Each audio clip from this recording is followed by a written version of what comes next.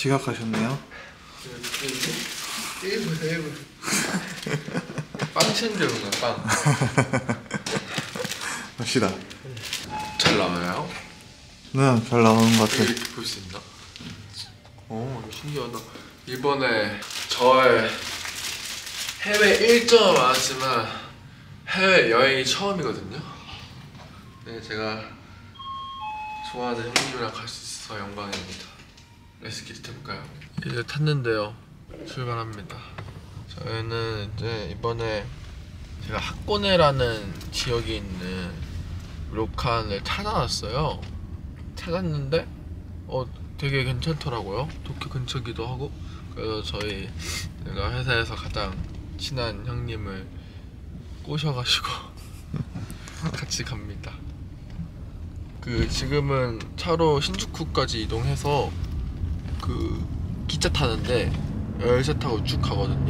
그 열차 이름이 제가 알기로는 로만스 열차? 맞나요? 로망스카. 네, 로망스카. 그거를 타고 쭉 갑니다. 재밌게 한번 놀아봅시다. 이렇게 바로 기차역에서 만나요. 네, 여기는 하코네 기차역입니다. 로맨스칸 열차에 와 있고요. 이거를 한번 찍어볼까? 오늘은 뭘 할 거냐? 일단 역 근처에 가서 되게 맛있는 밥집 있다고 해가지고 그거를 먹고, 그 다음에 테이블카가 또 유명하대요. 테이블카 갔다가 온천 가가지고 이제 저녁 식사하고 온천에 들어가서 힐링 여행. 지금 이제 저 혼자 있는데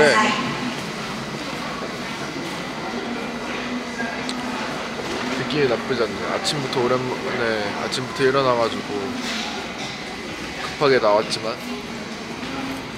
마음만은 가볍다는 거. 하코네 가서 오늘 무엇을 할 계획이신가요? 아까 얘기했는데 여기에서 하코네에 가서 일단 저희가 밥을 먹을 거잖아요. 네. 부타라는 식당에 가가지고 돼지 식당에 가서 밥을 먹고 케이블카를 타고 온 다음에 제가 제일 하고 싶었던 료칸에서 밥 먹기. 그쵸. 네, 료칸에서 밥을 먹고 온천욕을 즐기는 거지. 온천에 카피바라까지 있으면 레전드. 그리고 또 형이 제가 있는 동안 벤또를 사왔기 때문에 お待たせいたしました。扉を閉めます。ご注意ください。 좀 이따 먹도록 하겠습니다. 저기 후지산이 보이는데요. 어떻게 땡기냐?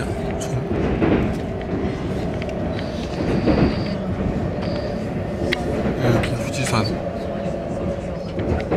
보이고 저희는 지금 여기 있습니다. 벤또 도착을 했고요. 이 짐을 딜리버리 할 수 있대요.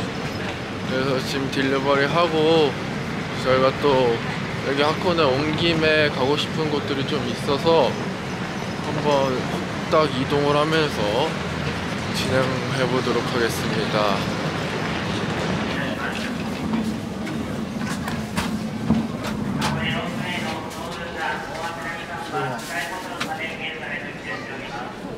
아, 시간이 있나 보다.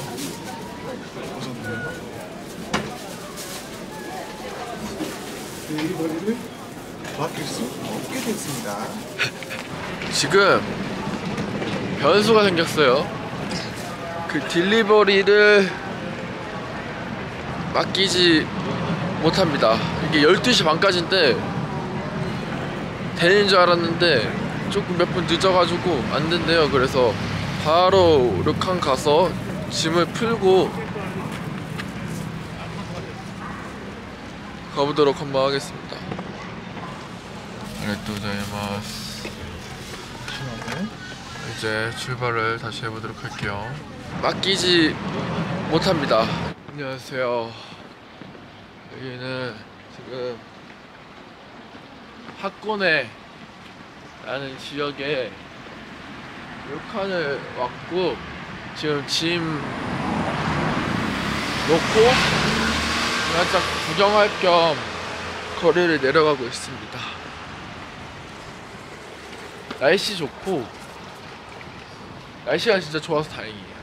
저희가 잡은 료칸이 굉장히 좋은 료칸이어가지고 좀 이따 기대가 됩니다. 또 아까 들어갔을 때 고급지지 않았어요?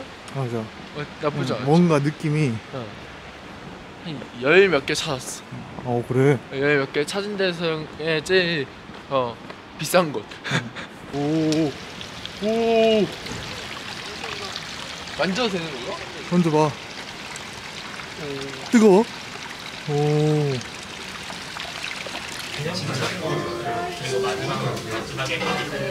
스미마셍.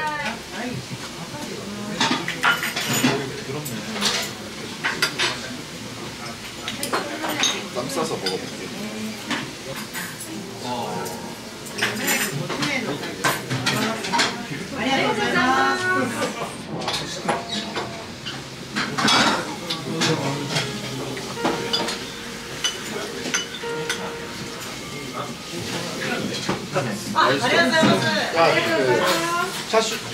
차슈동? 딱 차슈동이지. 맛있다.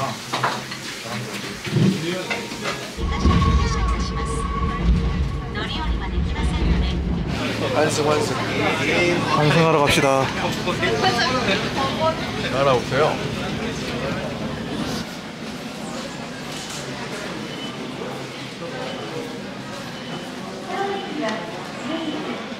こちらの乗車側のドアが開くまでしばらくお待ちください。 아오타니요. 아니야? 오타니? 오와쿠다니? 오와쿠다니. 끝날 때쯤에는 완벽하게 말할 수 있겠지? 대박 그랬으면 좋겠다. 이제 로프레이 케이블카죠? 케이블카를 타러 갑니다.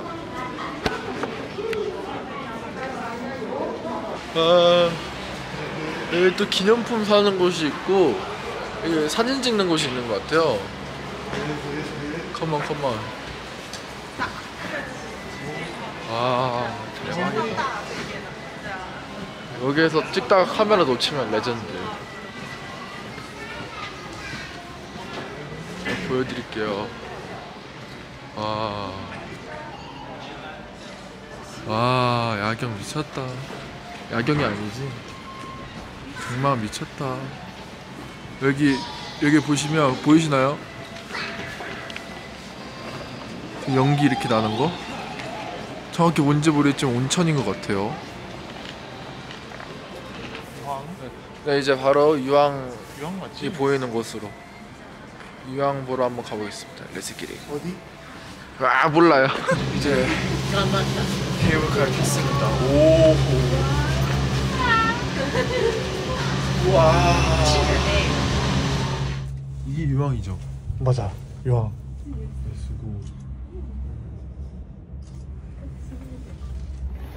여기가 지금 유황 보러 왔고요. 유황 보는 장소입니다. 유황 보러 왔고 유황 보는 장소다. 그렇지. 딱히 뭐가 설명할 게 없지 사실 여기는. 자, 여기는 타마고가 엄청 유명해요.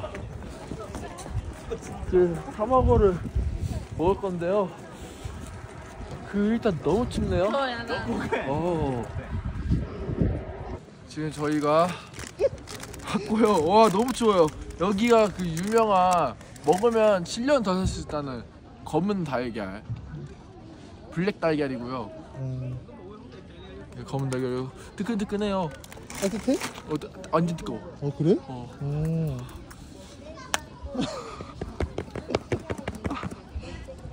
깼었어. 안에는 하얗네. 그렇네. 안에는 하얗네. 연기 나는 거. 연기 나는 거 뭐. 대박. 먹어볼게요. 뭐 먹자마자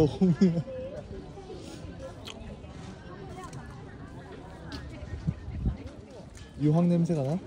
그냥 달걀이에요. 똑같아? 아니요, 좀 뭐라고 해요. 그냥 그 맛이 조금 있어, 살짝. 타마고.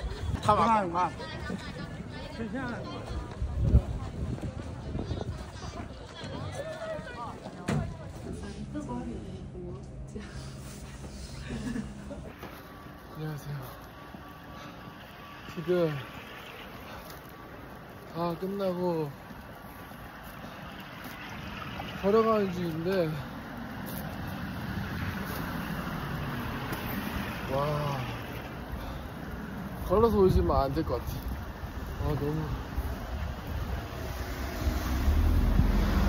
너무 멀어요. 거의 다. 아까 춥다고 막 그러셨는데 네. 지금은 어때요? 여기 여름이에요. 도착했습니다. 첫 음식입니다. 보여드릴게요.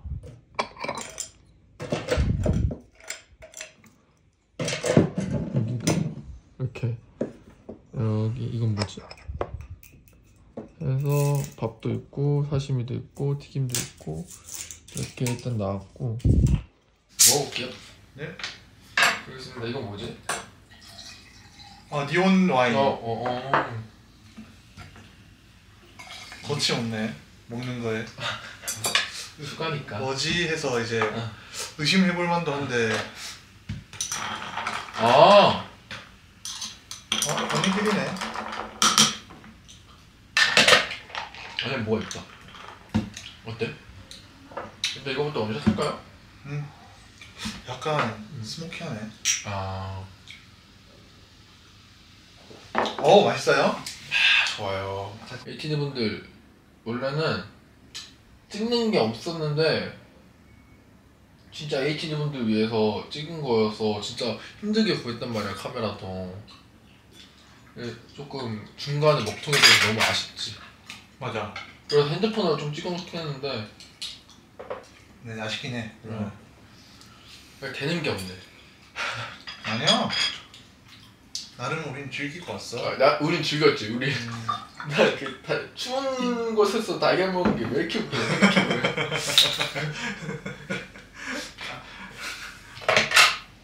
아쉽다.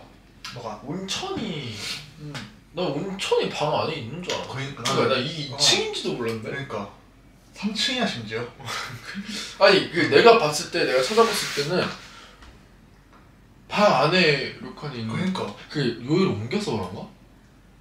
그러니까 왜냐면 요일 옮겼어요. 저희가 원래 오늘까지 스케줄이 있는 거였잖아. 그렇지. 오늘까지 스케줄 있었는데 스케줄 한 개 취소돼가지고 급하게 똑같은 료칸에서 하루 전날로 옮긴 건데 다행히 있다고 해가지고 진짜 다행이다. 와 하루 더 있었으면 진짜 큰일 날 뻔했다. 오늘 뭐 했어 어떻게 해서? 솔직히 갔다 와야지. 간단할 게 없어 진짜. 그러면 솔직히 와야지. 둘이서 전용미군 갈 수 있어? 안 돼. 절대 못 가. 그건 안 돼. 홍중이 3명이서 가면 가능해. 홍중이? 홍중이 형 절대 못 가지. 홍중이도 어차피 지금 거기 도쿄에 있잖아. 전화해볼까? 아까 전화 왔었어. 일전화 왔었거든. 뭐해? 형 이거 나 리얼리티 찍고 있다? 남자들이 로망스 기차 탔대며? 로망스 기차와 지금 료칸도 지금 하고. 아니 우리 문창했어? 이제 하려고 좀 했다. 왜 이렇게 심술이 왜 이렇게 나 있어? 왜 심술이 나 있어? 얼굴이 심술. 야, 왜 카톡 안 주냐? 내가 아까 카톡 달라 그랬지. 아니 아직 못 봤어요. 노래 못 들었어. 뭘 아직도 못 들어도 그 기차 타면서 가면 금방 듣는 거. 우리 진짜 많은 일들이 했어. 많은 일들이 있었어. 우리 진짜 형 그 노래 들었으면 우린 지금 여기 없었을 거야. 형 인사 한번 해줘. 안녕하세요 여러분. 봉주입니다. 저도 도쿄입니다. 우리는 오마카세로 나와. 아까 낮에 먹었어? 낮에 먹었어. 네가 심심하니까 전화한 거잖아. 지금 둘이 있는데. 아니 형 얘기가 나왔어. 그래? 알았어. 근데 거기 어디 학교내에서 좀 어디 돌아다녔어요? 우리 자 어디야? 거기 이름이 뭐야? 내가 우리가 고라. 아니 고라는 말 경유지고 고라. 내가 민기한테 그 지역 명칭을 한 오늘 20번 정도 말해줬어. 결국에는 못 외웠어. 계속 물어봐. 형 우리가 어디 가는 거지? 아리가또 고자이마스. 아니 그 케이블카 탔어요. 어제 계속 탔어요. 예. 둘이 뭐 거의 연애를 하고 있네. 우리끼리 거의 사귀지. 내가 사진 보내줄게요. 이제 알았어. 둘이 놀아. 어색하지 않아. 어색하지 말고. 알았어. 재밌게 놀아 홍중아. 재밌게 놀아. 네.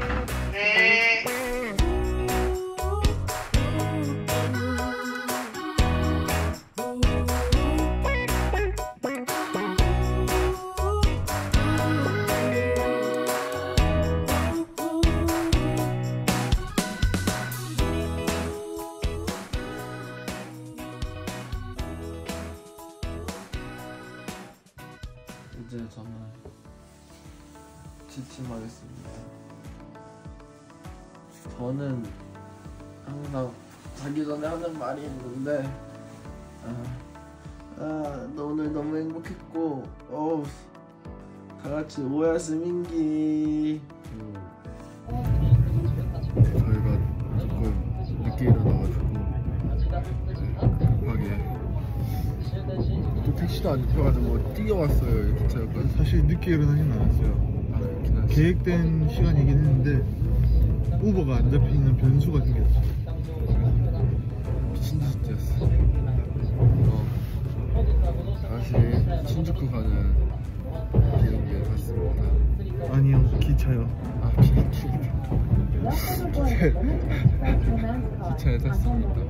가는 동안 자보도록 하겠습니다. 알았습니다.